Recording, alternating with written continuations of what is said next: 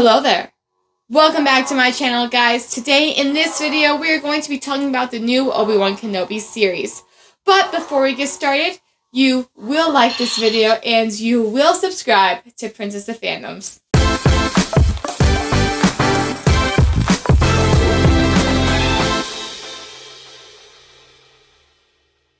So, what are my thoughts on the new Obi-Wan Kenobi series? Right now, while I'm filming this, episode 5 is about to come out tonight. So, I'm on episode 4, and what do I think about it so far? So far, I really like it. Granted, it's not exactly what I thought it was going to be, but I'm not disappointed in what they've done. Honestly, in my opinion, I would have liked some more references with Star Wars Rebels and with, like, the Jedi The Fallen Order, the video game. I mean, there were some Easter eggs in there, but, like, I would like to see more. So, I don't like the third sister. I'm just going to go ahead and say it out right now. She really bothers me.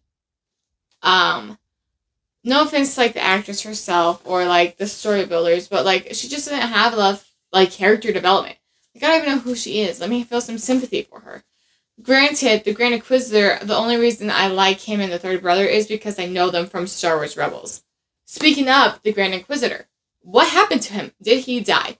Now, here is the thing. The Grand Inquisitor, that same species of, like, humanoid is in Star Wars Rebels. Now, here's the question, though. Is it the same Grand Inquisitor that's in Obi-Wan Kenobi series?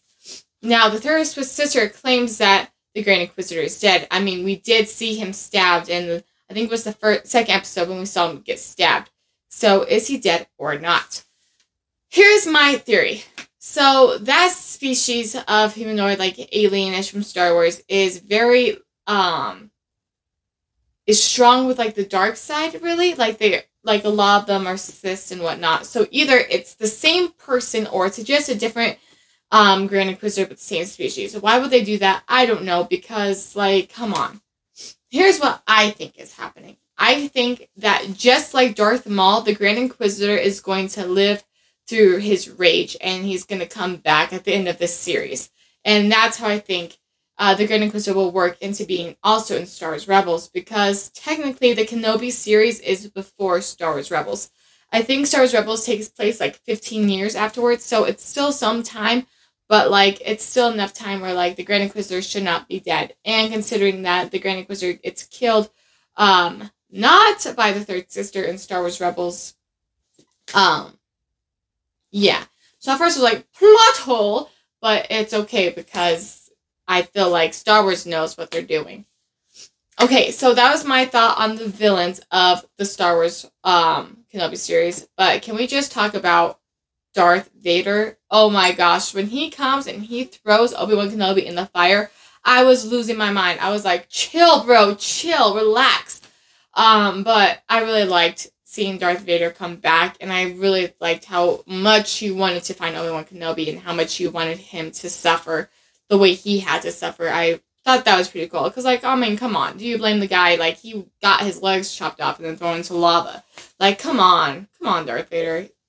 But, I mean, like, I like Darth Vader, honestly. I've always liked Darth Vader. I don't know if I like him more than Obi-Wan Kenobi, but I feel like they both have their reasons to be angry. I mean, like, come on. So, yeah, those are my thoughts on the villains. The story in general, I kind of like it so far. Granted, I didn't know Princess Leia was going to be in it, so I really like that Princess Leia's in it. I like that we got to see young Luke, and I really like that we get to, like, understand and know why Princess Leia knew who Obi-Wan was. Because in The New Hope, you know, she's like, help me, Obi-Wan Kenobi, you're my only hope. But, like, how do we know that, like, we didn't know, like, how she knew who Obi-Wan was, and now we know, and it makes a ton of sense for, like, the movies up ahead. So, like, I really liked how they, like, kind of explained that without explaining it. They explained it without explaining it, which is pretty cool. The fight scenes are absolutely beautiful. I can't wait to see, like, an actual, like, lightsaber duel between Obi-Wan, and I feel like it's going to be the third sister that he has an actual duel with. One thing I do want to see, like I said, I would like to see more Easter eggs of Star Wars Rebels in the next 2 episodes, or maybe even Ahsoka. If Ahsoka reunites with Obi-Wan Kenobi, I think I'm going to cry. Like, I don't think I understand that I will actually cry. So I don't know if they'll reunite, because technically I don't think they do. Like, canonically, I don't think they reunite, but if they do reunite, I'm going to be so happy. And maybe they will, maybe they won't. I mean, we'll find out. But yeah. So, those are my thoughts on the new Obi-Wan series. Plus, I hope you guys like this video, and I hope you guys are enjoying the new series yourself. What are your thoughts on the new series? Let me know in the comments below. And if you like this video, make sure to like and subscribe for more fandom content. Keep it crispy, guys. May the Force be with you, and have a wonderful day.